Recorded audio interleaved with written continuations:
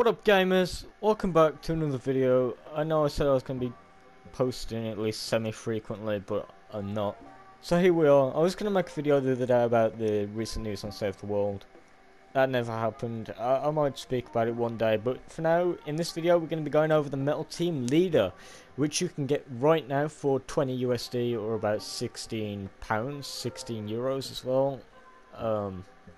Yeah, it comes with the Metal Team Leader, the Popper Bear schematic, challenges for up to 1000 V-Bucks, and the actual skin and back bling itself. This video we're going to be going over how she performs and the build that I run with it. If you do end up liking this video, please like and subscribe. It's appreciated. And let's just get into it. So her perk is, bear with me, we've seen this a lot, this perk. It's on like 3, maybe 4 heroes now.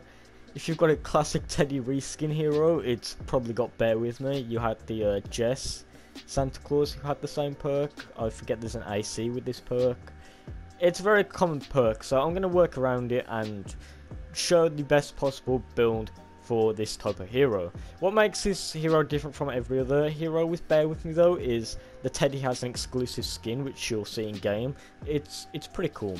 So this is the build that I actually run with it. We've got Metal Team Leader as the commander, of course.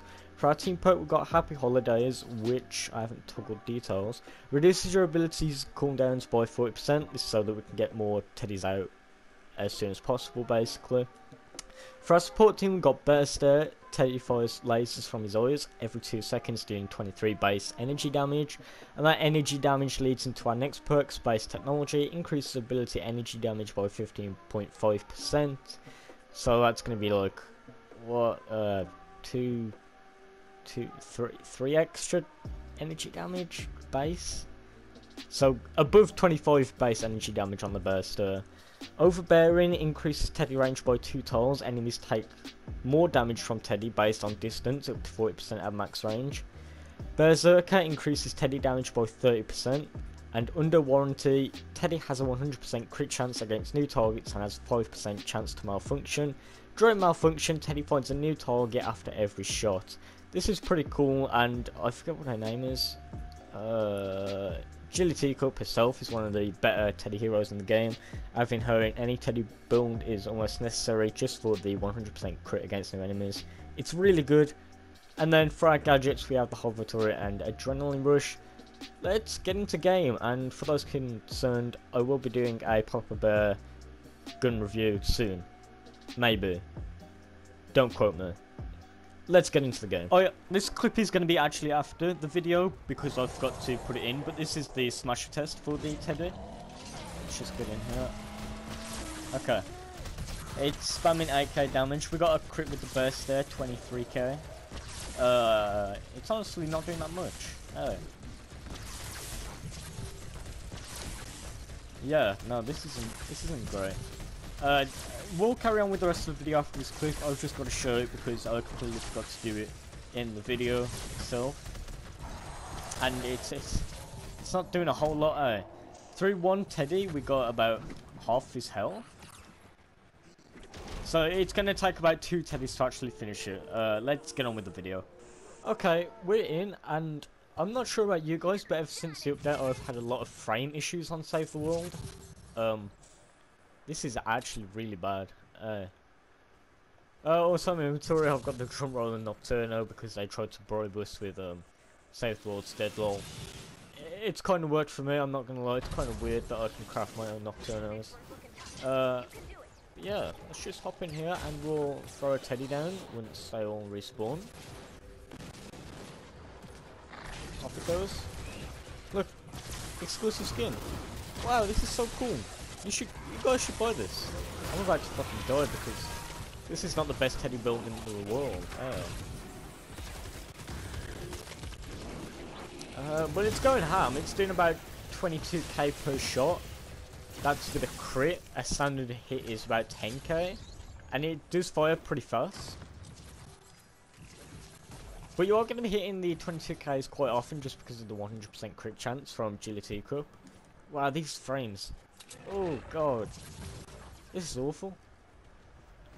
This has been happening ever since the update, and I've been playing a lot. Like I've already finished the Yard 2 quest line.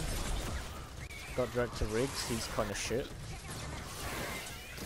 Wow, I can't even like look at my Teddy because it's just not doing enough work to kill them all. Okay, so you can see the best there, the energy damage it's occasionally doing, which is also around 20k damage. Which isn't a whole... Oh no, that was a 52k, but that was a crit. 52k energy damage from the best there while critting. I think it's 20 while not critting. Oh god, that's a bit weird. I do really like the Nocturne, not gonna lie. This is supposed to be a Metal Team Leader video. I really like the Nocturne. Okay, well, let's get the rest on this guy. Overall, the Teddy is epic. The Teddy isn't as effective as other Teddy builds. In mind, you could easily go with the classic GFC Cup Teddy build, which I did on my channel a long time ago. It's one of the better Teddy builds in the game. This is a very average one. Because, of course, the focus on this Teddy build is the duration. It has a 12%, not 12%, 12-second extra duration. And that doesn't mean a whole lot when you're not doing a bunch of damage. And when your main perk isn't focusing on damage, you know, what's the duration about? It's not going to be a higher DPS, if anything it's going to be a lower DPS because of the amount of time you're going to be using it for. It's very average. But I guess the main attraction to this pack is the skin. As this is available for BR players as well, they get to buy the game if they buy the pack as well. Yeah, I get the point. It's marketing. You know, you get the gun, you get the hero, you get the skin, V-Bucks. You know, everyone wants Total. Right? It's such a good game, especially since it's not going free to play anymore. They need to put it at a discounted price, and that's kind of what they've done. And this is what we got. An average reskin. I kind of stood a bit there. I'm kind of, you know, the motivation to make videos. Yeah, now it's like, it's not there. Especially since I said I'm trying to get back into it. God, these frames are awful. I don't know. So raw. It's in a weird spot. But you know, I think that's going to just about do it for this video. There's not much to showcase, especially when it comes to Teddy builds. It's not like I can show it in different scenarios. I could do a smasher test, which I might at the end of the video. But yeah, 53k, that was a crit. I don't know if the actual gun goes for headshots.